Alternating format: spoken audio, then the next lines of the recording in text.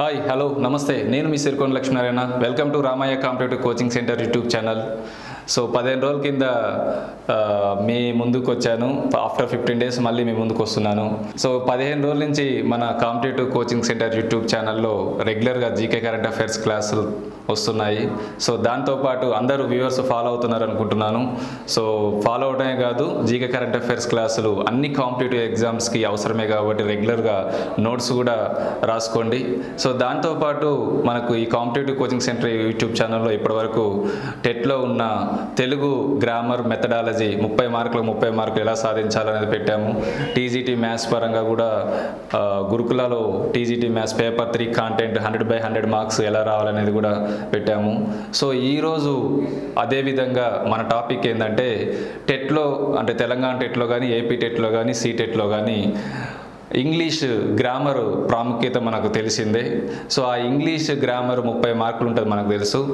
ఈ 30 మార్కులకు 30 మార్కులు గ్రామర్ కానీ, మెథడాలజీ పరంగా కానీ 30 మార్కులకు 30 మార్కులు ఎలా సాధించాలి అదని చెప్పడానికి మన competitive coaching centre YouTube channel state fame faculty RK sir వచ్చారు. వారిని సాదరంగా స్వాగతిద్దాం. Sir, welcome to Ramayya competitive coaching centre YouTube channel sir. So ఈరోజు మన టాపిక్ ఏంటంటే సార్, తెలంగాణ టెట్లో కానీ, ఏపీ టెట్లో కానీ, సెంట్రల్ టెట్లో ఇంగ్లీష్ గ్రామర్ మెథడాలజీ ప్రాముఖ్యత మనకు తెలిసిందే. So English grammar methodology Telangana టెట్లో, ఏపీ టెట్లో, సెంట్రల్ టెట్లో అసలు ప్యాటర్న్ ఏంటి సార్? ఇంగ్లీష్ గ్రామర్ ఎన్ని మార్క్స్ ఉంటుంది, మెథడాలజీ ఎన్ని మార్క్స్ ఉంటుంది, ఏమైనా డిఫరెన్సెస్ ఉంటాయా అనేది మన వ్యూవర్స్ కోసం ఒకసారి ఎక్స్ప్లెయిన్ చేయండి సార్. తప్పకుండా సార్. ముందుగా Ramayya competitive coaching centre YouTube ఛానల్కి ఆహ్వానించినందుకు ధన్యవాదములు సార్. ఏపీ టెట్లోను, సీటెట్లోను అండ్ తెలంగాణ టెట్లోను మనకి English grammar and methodology 30 marks ఉంటాయండి. తెలంగాణ టెట్ అండ్ ఏపీ టెట్లో గ్రామర్కి 24 మార్కులు అండ్ మెథడాలజీకి 6 మార్కులుగా కేటాయించారు. సీటెట్ విషయానికి వచ్చేసరికి సీటెట్లో గ్రామర్ 15 మార్కులు అండ్ మెథడాలజీ 15 మార్కులుగా ఉంది. ఈ 30 మార్కులకి 30 మార్కులు సాధించడం ఎలా అనే దానిపైన గ్రామర్ సిలబస్ని, మెథడాలజీ సిలబస్ని విశ్లేషణాత్మకంగా మీకు ఈరోజు నేను వివరిస్తాను. ఈరోజు ఇంగ్లీష్ గ్రామర్ అండ్ మెథడాలజీలో 30/30 స్కోర్ చేయడానికి ఎలా స్కోర్ చేసుకోవాలి, ఏ విధంగా ప్రిపేర్ అవ్వాలి, అలాగే క్లాస్ని ఏ విధంగా ఫాలో అవ్వాలి, ప్రాక్టీస్ ఏ విధంగా చేయాలి అనే విషయాల మీద ఈరోజు మాట్లాడుకుందాం. ముందుగా సిలబస్ తీసుకుంటే గ్రామర్లో parts of speech, types of sentences, tenses, active and passive voice, degrees of comparison, direct and indirect speech, question forms and question tags, simple, compound, complex sentences, prepositions, articles, use of phrases, correction of sentences, reading comprehension. ఈ అంశాల మీద మనకి AP టెట్లోను, అలాగే తెలంగాణ టెట్లోను మరియు సీటెట్లోను ఈ syllabus మీద grammar నుండి మనకి బిట్స్ ఇచ్చే అవకాశం ఉందండి. ఇది సిలబస్ ప్యాటర్న్. అండ్ మెథడాలజీ విషయంకి వచ్చేసరికి మెథడాలజీలో 10 యూనిట్స్ ఉంటాయి, బోత్ తెలంగాణ అండ్ ఆంధ్ర మరియు సీటెట్లోను. అయితే unit 1 aspects of English. Aspects of English అంటే history and nature of English కిందకు వస్తుంది. Objectives of teaching English second 1, third 1 phonetics, fourth 1 language skills, fifth 1 approaches and methods and techniques, sixth 1 teaching of vocabulary and structures, seventh 1 teaching learning materials TLMs, eighth 1 lesson planning, ninth 1 curriculum and text books, 10th 1 evaluation. ఇది మనకి syllabus ఉందండి. ఈ syllabus నుండి methodology పార్ట్లో AP and Telangana టెట్కి 6 marks కేటాయించడం జరుగుతుంది. సీటెట్కి మాత్రం 15 marks కేటాయించడం జరుగుతుంది. గ్రామర్ విషయానికి వచ్చేసరికి ఏపీ అండ్ తెలంగాణలో గ్రామర్ పార్ట్లో 24 మార్క్స్ కేటాయించడం జరుగుతుంది. సీటెట్లో మాత్రం 15 మార్క్స్ కేటాయించడం జరుగుతుంది. ఇలా ఉంది. అయితే ఈ అంశాలని మనం ఎలా నేర్చుకోవాలి, ఏ విధంగా ఫాలో అయితే బాగుంటుంది? పార్ట్స్ ఆఫ్ స్పీచ్ విషయంకి వచ్చేసరికి, పార్ట్స్ ఆఫ్ స్పీచ్ అనేసరికి words are divided into 8 parts according to their structures, according to their work in the sentences. మనకి parts of speech 8: noun, pronoun, verb, adjective, adverb, preposition, conjunction and interjection. ఈ అన్ని అంశాల గురించి క్షుణ్ణంగా తెలుసుకోవాలి. ఒక sentence వాడు ఇస్తే ఆ సెంటెన్స్లో ఏదైనా ఒక వర్డ్ని అండర్లైన్ చేసి ఇస్తాడు. వర్డ్ని అండర్లైన్ చేసి ఇస్తే అది మన ఏ పార్ట్స్ ఆఫ్ స్పీచ్కి చెందుతుందో ఐడెంటిఫికేషన్ చేయడం రావాలి. అలా చేయడం రావాలంటే పార్ట్స్ ఆఫ్ స్పీచ్ మీద క్షుణ్ణంగా మనం అభ్యాసం చేయాలి. దీని మీద మనకి సరైన పట్టు ఉండాలి. ఎందుకంటే total గ్రామర్లో parts of speech key రోల్ని play చేస్తుంది. మనకి ఒక వర్బ్ ఉందంటే టోటల్ వెర్బ్ మీద బేస్ అయ్యి మనకి టెన్సెస్ ఉంటుంది, active and passive voice, degrees of comparison, ఇవన్నీ చేయడానికి మనకి ఆయువు పట్టు. సో ఇవన్నిటిని మనం పార్ట్స్ ఆఫ్ స్పీచ్ అనేది మనకి కీ రోల్ని ప్లే చేస్తుంది. దీని నుండి మనకి 1 మార్క్ కేటాయిస్తున్నాడు. అలాగే types of sentences. Types of sentences విషయంకి వచ్చేసరికి మనకి sentences are Bradley divided into 4 types according to their structures in the sentence. So sentences 4 టైప్స్గా divide చేయి ఉంటాయి. అవి ఏంటి అంటే assertive sentences, imperative sentences, interrogative sentences and exclamatory sentences. మనకి ఎగ్జామ్లో ఏం చేస్తాడంటే ఒక సెంటెన్స్ని ఇచ్చి ఇది ఏ టైప్ ఆఫ్ సెంటెన్సో ఐడెంటిఫై చేయమని అడుగుతుంటారు. ఇలా రకరకాల సెంటెన్స్లు ఇచ్చి ఐడెంటిఫై చేయమంటారు. ఈ ఏరియా నుండి కూడా మనకి 1 మార్కు కేటాయించడం జరుగుతుంది. Next third one tenses. Tenses అనేది మొత్తం గ్రామర్లో ఎక్కువ మార్కులు కేటాయించబడేటటువంటి టాపిక్ టెన్సెస్. టెన్సెస్లో మనకి 3 to 5 మార్క్స్ మనకి టెన్సెస్ నుండి బిట్స్ ఇచ్చే అవకాశం ఎక్కువగా ఉంటుంది. టెన్సెస్ విషయంకి వచ్చేసరికి tense means time, verb refers tense in a sentence. మనకి tenses 3 tenses: present tense, past tense and future tense. Each tense has 4 subtenses: simple tense, continuous tense, perfect tense and perfect continuous tense. ప్రతి టెన్స్లోనూ 4 సబ్టెన్సెస్ ఉంటాయి. So 3 4s are 12 tenses ఉంటాయి. ఈ 12 టెన్సెస్తో పాటుగా 3 combination of tenses ఉంటాయి. Combination of tenses past simple tense plus the past simple tense combination ఒకటి ఉంటుంది. The past simple tense plus the past continuous tense combination ఒకటి ఉంటుంది. The past simple tense plus the past perfect tense combination ఒకటి ఉంటుంది. అవే కాకుండా మనకి 3 conditional tenses ఉంటాయి. Conditional tenses 3 ఉంటాయి. అందులో సింపుల్ కండిషన్ లేదా ఓపెన్ కండిషన్ టెన్సెస్ ఒకటి, సెకండ్ వన్ ఇంప్రాబబుల్ కండిషన్ అండి, థర్డ్ వన్ ఇంపాసిబుల్ కండిషన్. ఇలా 3 కండిషన్స్, 3 కండిషనల్ టెన్సెస్ ఉంటాయి. ఈ టోటల్గా 12 + 3 + 3 టోటల్ 18 టెన్సెస్ మీద మనకి పూర్తి కమాండ్ వస్తే మనం ఈ 3 నుండి 5 మార్క్స్ని అవలేలుగా స్కోర్ చేయగలుగుతాం. ఈ టోటల్ 18 టెన్సెస్ బేస్ అయ్యే మనకి ఫర్దర్గా చాలా గ్రామర్ పాయింట్స్ డిపెండ్ అవుతాయి. Now, active and passive voice. Voice is changing form of a verb.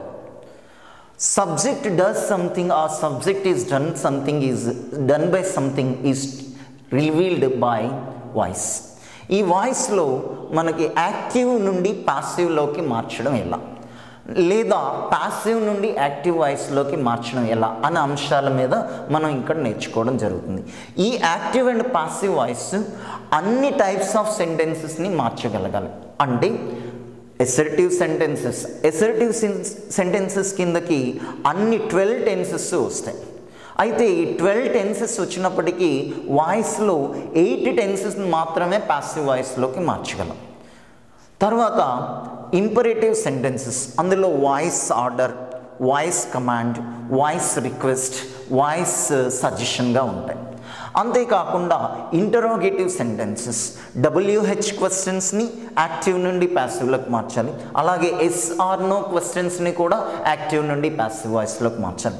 ఇవే కాకుండా మనకి డబుల్ ఆబ్జెక్టెడ్ సెంటెన్సెస్ని కూడా యాక్టివ్ నుండి ప్యాసివ్లోకి మార్చాలి. అలాగే ఇండెఫినిట్ ప్రొనౌన్ ఉండేటటువంటి సెంటెన్స్ని కూడా యాక్టివ్ నుండి ప్యాసివ్ వాయిస్లోకి మార్చడం తెలుసుకోవాలి. ఇది టోటల్గా యాక్టివ్ అండ్ ప్యాసివ్ వాయిస్ మీద ఉంటుంది. తర్వాత ఈ యాక్టివ్ అండ్ ప్యాసివ్ వాయిస్ మీద మనకి 1 మార్క్ ఖచ్చితంగా వస్తుంది.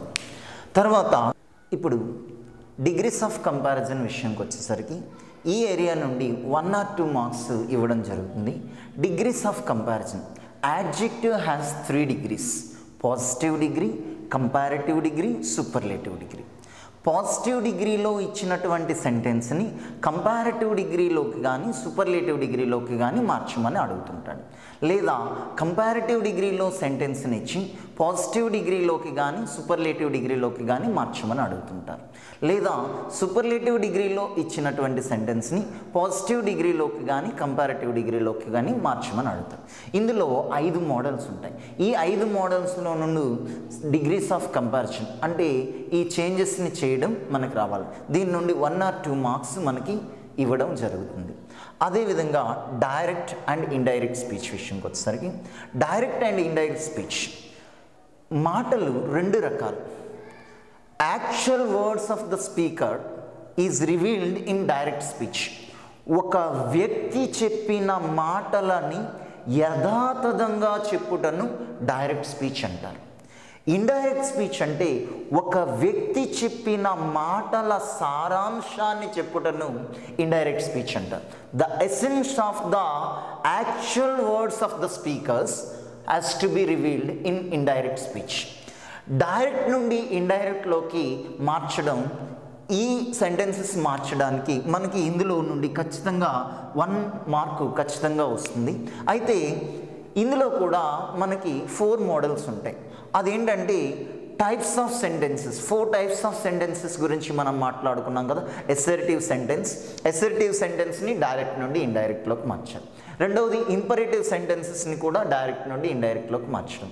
తర్వాత interrogative sentences. Interrogative sentence 2 types.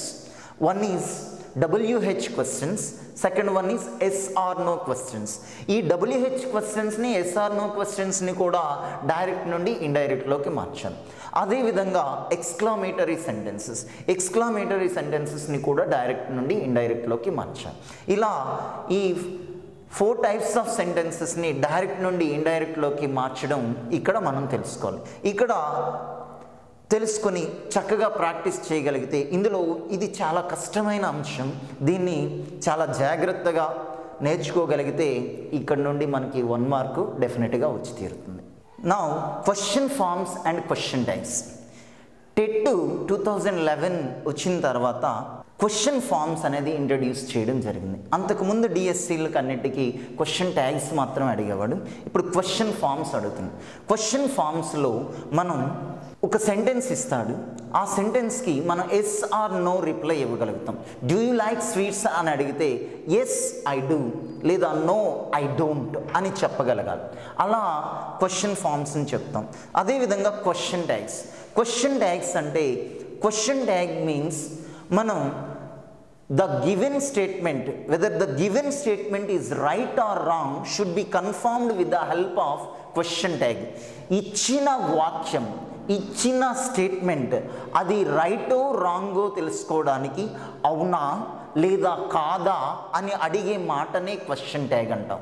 ఈ క్వశ్చన్ ట్యాగ్ నుండి 1 మార్కు, క్వశ్చన్ ఫామ్ నుండి 1 మార్కు, టోటల్గా 2 మార్క్స్ వస్తున్నాయి.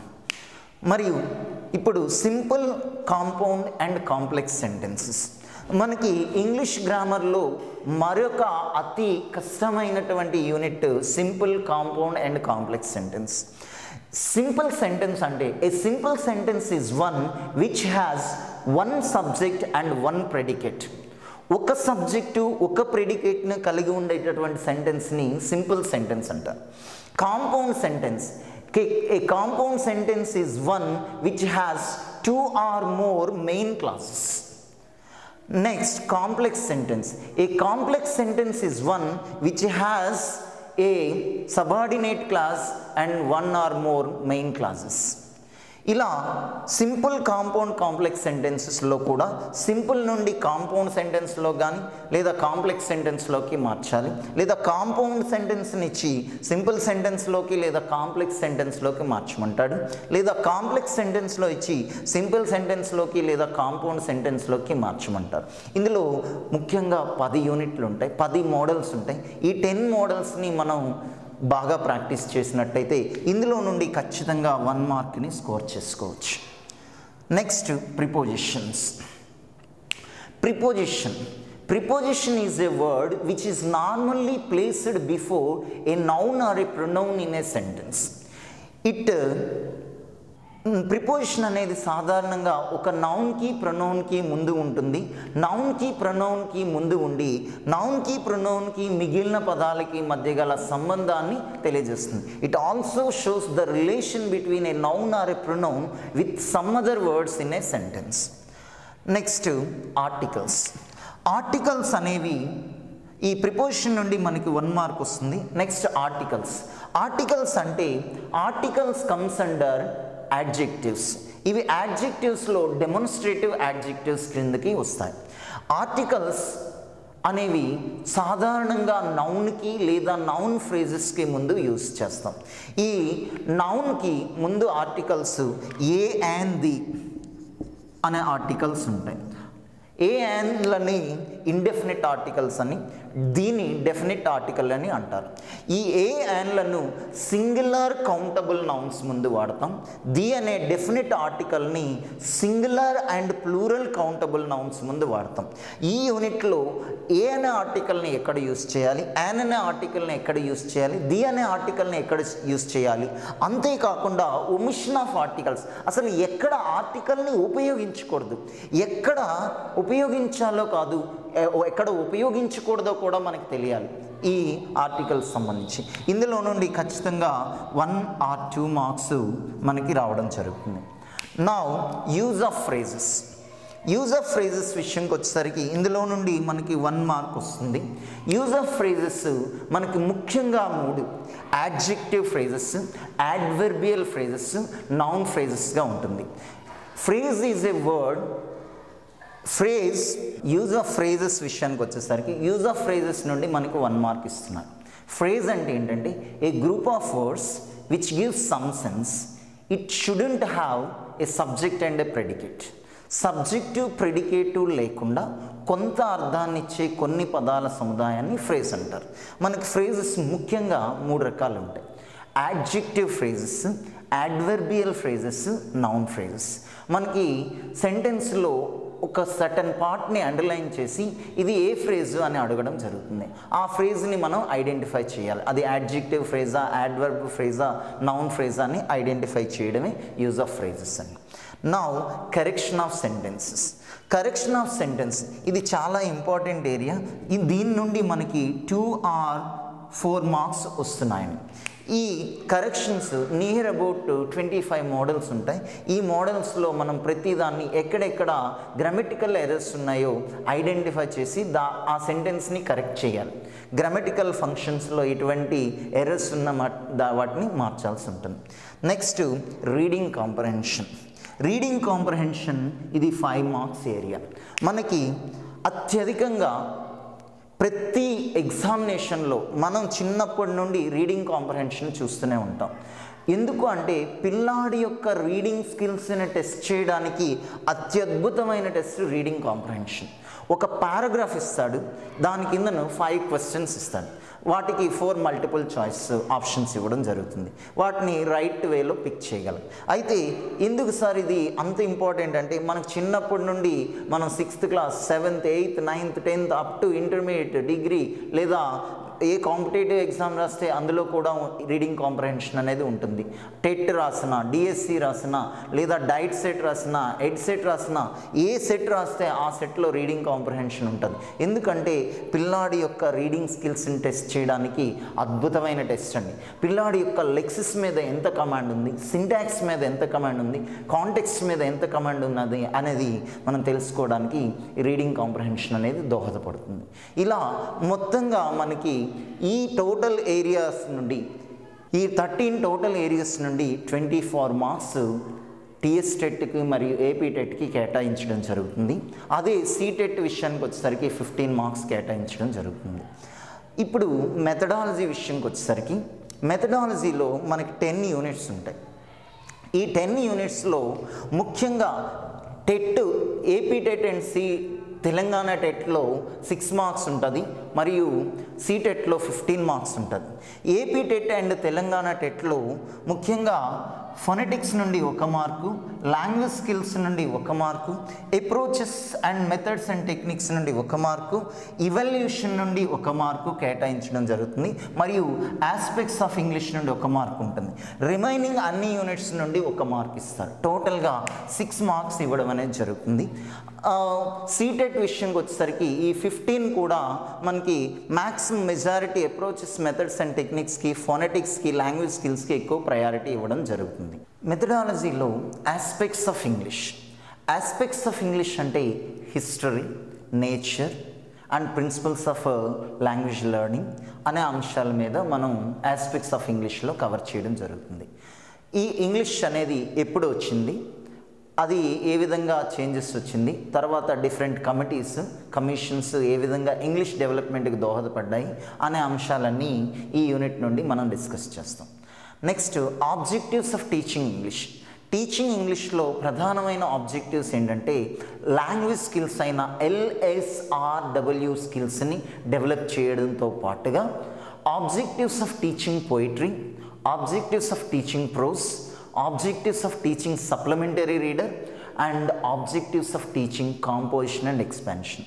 ఈ అంశాలతో పాటుగా NCF 2005 యొక్క గైడింగ్ ప్రిన్సిపల్స్, అలాగే SCF 2011 యొక్క గైడింగ్ ప్రిన్సిపల్స్ అండ్ మరియు RTE 2010 సంబంధించిన అంశాలన్నింటినీ ఇందులో కవర్ చేయడం జరుగుతుంది.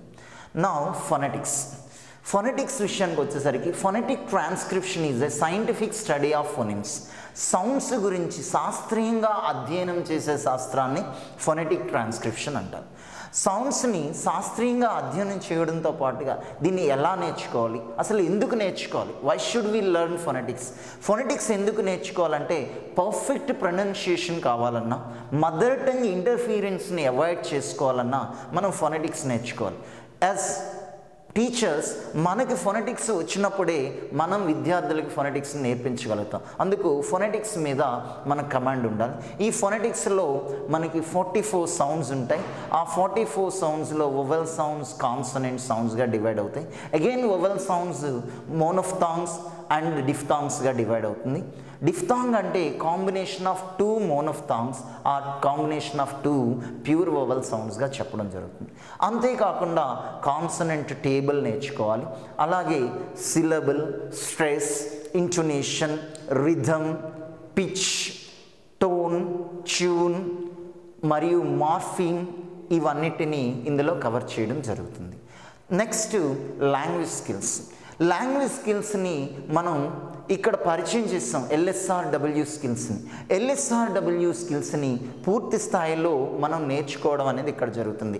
లిస్నింగ్ స్కిల్ ఏంటి, లిస్నింగ్ స్కిల్ యొక్క ఇంపార్టెన్స్ ఏంటి, అలాగే స్పీకింగ్ని విద్యార్థులకు ఎలా నేర్పించాలి, స్పీకింగ్ యొక్క మెయిన్ ఆబ్జెక్టివ్ ఏంటి, అలాగే రీడింగ్ స్కిల్ యొక్క importance, reading types of readings, techniques of readings, అంతేకాకుండా రీడింగ్ కాంప్రహెన్షన్ ఈ అన్నిటి గురించి తెలుసుకోవాలి. అది కాకుండా రైటింగ్ స్కిల్స్ నెక్స్ట్ తీసుకుంటే రైటింగ్ స్కిల్స్లో డిఫరెంట్ టైప్స్ ఆఫ్ రైటింగ్స్తో పాటుగా good hand writing characteristics in writing కూడా తెలుసుకోవాలి. వీటితో పాటు లాంగ్వేజ్ స్కిల్స్ అయిన LSRW స్కిల్స్తో పాటుగా సప్లిమెంటరీ స్కిల్స్ అయిన స్టడీ స్కిల్స్, రెఫరెన్స్ స్కిల్స్ తీసుకోవాలి. స్టడీ స్కిల్స్లో ముఖ్యంగా note making and note taking గురించి తెలుసుకోవాలి. రిఫరెన్స్ స్కిల్స్లో డిక్షనరీ, థిసారస్, ఎన్సైక్లోపీడియాస్ వీటన్నిటి గురించి తెలుసుకోవాలి. అదే లాంగ్వేజ్ స్కిల్స్ అని. ఈ లాంగ్వేజ్ స్కిల్స్ నుండి ఖచ్చితంగా 1 మార్కు వచ్చే అవకాశం ఉంటుంది. Now approaches, methods and techniques. Total మెథడాలజీకే ఆయువు పట్టు approaches, methods and techniques. Approach అనేది set of principles, set of assumptions మీద ఆధారపడుతుంది. మెథడ్ అనేది సెట్ ఆఫ్ ప్రొసీజర్స్ మీద ఆధారపడుతుంది. టెక్నిక్ అనేది ఏ క్లాస్ రూమ్ డివైస్ ఆర్ యాక్టివిటీగా మనం చెప్పుకుంటాం. ఈ అప్రోచెస్, మెథడ్స్, టెక్నిక్స్ తీసుకుంటే టెక్నిక్స్ అనేది మెథడ్ మీద డిపెండ్ అవుతుంది, మెథడ్ అనేది అప్రోచ్ మీద డిపెండ్ అవుతుంది, అప్రోచ్ అనేది psychological and linguistic assumptions are factors మీద డిపెండ్ అవుతుంది. ఈ అన్నింటి గురించి మనకి అప్రోచెస్లో 7 టైప్స్ ఆఫ్ అప్రోచెస్ ఉంటాయి, వాటి గురించి నేర్చుకోవాలి. మెథడ్స్లో 4 టైప్స్ ఆఫ్ మెథడ్స్ ఉంటాయి. Grammar translation method, direct method, reading method, bilingual method గురించి నేర్చుకోవాలి. అంతేకాకుండా టెక్నిక్స్ విషయంకి వచ్చేసరికి మనకి మైక్రో టీచింగ్ టెక్నిక్స్ గురించి, అలాగే ట్రెడిషనల్ టీచింగ్ టెక్నిక్స్ గురించి, అలాగే రెమిడియల్ టీచింగ్ గురించి, రెసిప్రోకల్ టీచింగ్ గురించి, రిఫ్లెక్టివ్ టీచింగ్ గురించి మనం తెలుసుకోవాలి.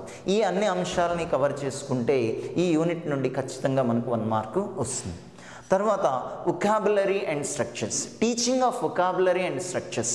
వొకాబులరీ మనకి స్టోరేజ్ ఆఫ్ వొకాబులరీ మన బ్రెయిన్లో ఉంటే, if we have storage of vocabulary in our brain, we can easily communicate with the people in a easy and effective manner. ఈ వొకాబులరీని ఎలా డెవలప్ చేసుకోవాలి? వొకాబులరీలో రకాలు: యాక్టివ్ వొకాబులరీ, ప్యాసివ్ వొకాబులరీ, అలాగే ఎడ్హాక్ vocabulary అనే 3 రకాల వొకాబులరీ ఉంటాయి. ఈ టైప్స్ ఆఫ్ వొకాబులరీ మీద మనకు బిట్స్ ఇస్తుంటారు. అలాగే వొకాబులరీలో words, content words and structural words. ఎక్కువగా కంటెంట్ వర్డ్స్ ఏంటి, స్ట్రక్చరల్. ఒక సెంటెన్స్ని ఇచ్చి అండర్లైన్ చేసి ఇందులో కంటెంట్ వర్డ్ ఏది లేదా స్ట్రక్చరల్ వర్డ్ ఏది అని అడగడం జరుగుతుంది. అలాగే స్ట్రక్చర్స్ గురించి కూడా మనం ఈ యూనిట్లో నేర్చుకుంటాం. ఈ వొకాబులరీ అండ్ స్ట్రక్చర్స్ అనేది 3 ప్రిన్సిపల్స్ మీద బేస్ అయి చెప్తాం. అది ఏంటంటే సెలెక్షన్, గ్రెడేషన్, ప్రజెంటేషన్ మీద డిపెండ్ అయి ఉంటుంది. తర్వాతను TLMs, teaching learning materials. Teaching learning material అనేది మనకి టీచర్కి క్లాస్ రూమ్లో టీచ్ చేయడానికి ఇవి ఒక అద్భుతమైన సాధనాలు. టీచింగ్ ఎఫెక్టివ్గా చేయడానికి TLMs అనేది ఉపయోగపడతాయి. ఎఫెక్టివ్నెస్ ఆఫ్ టీచింగ్కి TLMs దోహదపడుతుంది. పిల్లాడికి విజువల్గా ఏదైనా చూస్తే అది కలకాలం గుర్తుంటుంది. కాబట్టి టీచింగ్ లెర్నింగ్ మెటీరియల్స్ విజువలైజ్ చేస్తూ ఎఫెక్టివ్ వే ఆఫ్ టీచింగ్కి దోహదపడతాయి. ఇందులో మన ఇంగ్లీష్కి సంబంధించి కొంచెం డిఫరెంట్గా ఉంటాయి TLMs. అదేంటంటే రిసోర్స్ సెంటర్లో language lab, library, audio visual AIDS, వాటితో పాటుగా ICT, information and communication technology గురించి నేర్చుకోవాలి. అలాగే అథెంటిక్ మెటీరియల్స్ గురించి నేర్చుకోవడం జరుగుతుంది. ఇది TLMs. ఈ TLMs కూడా మనకి ఇంపార్టెంట్. తర్వాత లెసన్ ప్లానింగ్. ఏ పని చేయాలన్నా మనకు ప్లానింగ్ ఉండాలి. వితౌట్ ప్లానింగ్ మనం ఏ పని చేయలేం. అది ఒక లెసన్ చెప్పాలంటే ఖచ్చితమైన ప్లానింగ్ ఉండాలి. ఆ ప్లానింగ్ ఎలా చేయాలి, ఏంటి, ప్రీ టీచింగ్ ప్లానింగ్ ఏంటి, ప్లానింగ్ డ్యూరింగ్ టీచింగ్ ఏంటి, పోస్ట్ టీచింగ్ ప్లానింగ్ ఏంటి అనే డిఫరెంట్ అంశాల మీద మనం డిస్కస్ చేయడం జరుగుతుంది. Next curriculum and text books. Curriculum అంటే ఏంటి? కరికులం అనేది లాటిన్ వర్డ్ అయిన కరేరే నుండి వచ్చింది. అండ్ ఈ కరికులం సంబంధించిన curriculum construction concept, curriculum construction, need to have a curriculum of English, అలాగే ప్రిన్సిపల్స్ ఆఫ్ కరికులం కన్స్ట్రక్షన్ గురించి తెలుసుకుంటాం. అదేవిధంగా సిలబస్ అంటే ఏంటి, కరికులంకి సిలబస్కి డిఫరెన్స్ ఏంటి, తర్వాత టెక్స్ట్ బుక్ తయారు చేసేటప్పుడు qualities of a good text book, ఒక టెక్స్ట్ బుక్ని తయారు చేయడానికి ఏంటి క్వాలిటీస్ ఉండాలి అనేది మనం తెలుసుకోండి. నెక్స్ట్ చివరిది evolution is also very important topic in our మెథడాలజీలో అసలు ఇవల్యూషన్ ఏంటి, కాన్సెప్ట్, ఇవల్యూషన్లో ప్రాసెస్ ఆఫ్ ఇవల్యూషన్ ఏంటి, ఆ ప్రాసెస్ ఆఫ్ ఇవల్యూషన్లో తర్వాత బ్లూమ్స్ టాక్సానమీ దేనికి సంబంధించి మనకు తయారు చేయడం జరిగింది. అంతేకాకుండా టైప్స్ ఆఫ్ ఇవల్యూషన్, మనకి diagnostic evolution, formative evolution, summative evolution, ఈ అన్నిటి గురించి తెలుసుకుంటాం. And tool of evolution, test అనేది టూల్ ఆఫ్ ఇవల్యూషన్గా ఉపయోగపడుతుంది. క్వాలిటీస్ ఆఫ్ గుడ్ టెస్ట్ల గురించి మనం తెలుసుకోవాలి.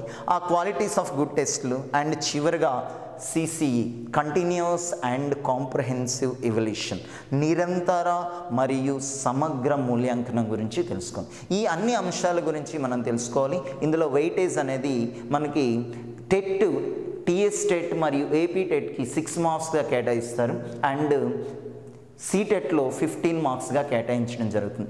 ఈ అన్ని అంశాల గురించి మీరు క్షుణ్ణంగా నేర్చుకోవాలనుకుంటే మీరు రామయ్య కాంపిటేటివ్ కోచింగ్ సెంటర్కి వస్తే మేము దీనిని చక్కగా మీకు క్లాస్ రూమ్లోనే నేర్చుకునే విధంగా డ్రిల్లింగ్ చేసి మీతో చెప్పించి ఏ ఒక్క అంశం మీద కూడా ఎటువంటి డౌట్స్ లేకుండా క్లియర్గా స్పష్టంగా ప్రతి అంశం మీద అప్లికేషన్ టైప్లో క్వశ్చన్ని కూడా ఆన్సర్ చేసే సామర్థ్యాన్ని మీకు అందిస్తాం. అంతేకాకుండా మేము ప్రతిరోజు చెప్పే కాన్సెప్ట్ మీద ఇమీడియట్గా నెక్స్ట్ డే మార్నింగ్ మీకు ఎగ్జామ్ పెట్టడం జరుగుతుంది. ఆ ఎగ్జామ్లో కూడా మేము బ్లూ ప్రింట్ని ఫాలో అయ్యి, బ్లూ ప్రింట్ అంటే మీకు తెలిసే ఉంటుంది, ఈజీ 25%, యావరేజ్ 50% అండ్ డిఫికల్ట్ 25%. అలా బ్లూ ప్రింట్ని ఫాలో చేసుకొని మేము ఎగ్జామ్స్ కండక్ట్ చేస్తాం.